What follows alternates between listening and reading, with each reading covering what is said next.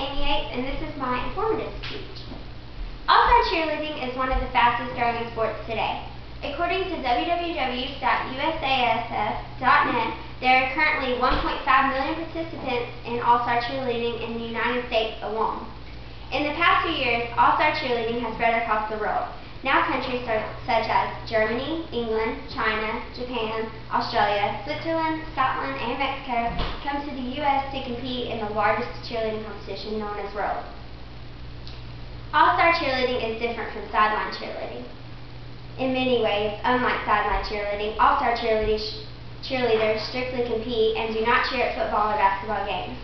The cheerleading routine is 2.5 minutes long and consists of a dance, cheer, stunt, pyramid, basket tosses, and tumbling.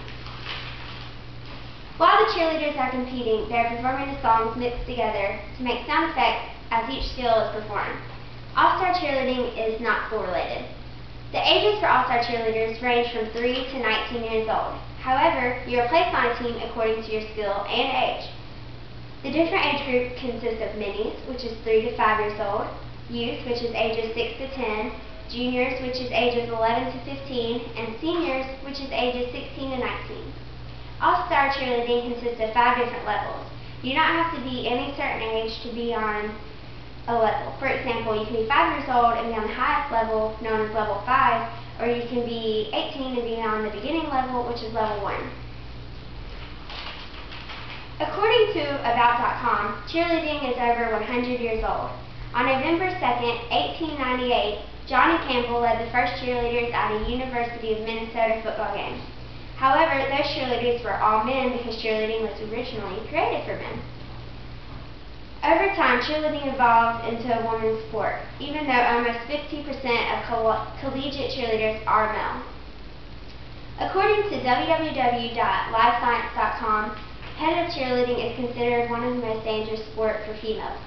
From 1982 to 2007, there were 103 deaths due to cheerleading. There is an extremely large number of girls who have suffered anything from sprain, fracture, to a laceration and concussion. I myself have had 4 knee surgeries in the past 3 years due to multiple ligament tearings, among many other things such as a fractured ankle, back problems. I suffered a concussion after being thrown 20 feet in the air but not caught by the people below me. Cheerleading is dangerous and does have a lot of minor and serious injuries. However, so does any other sport. All-star cheerleading is a great way to stay active, fit, and learn discipline and leadership and meet lifelong friends.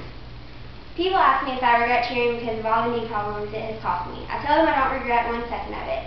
Cheerleading taught me many things and has made me the person I am today.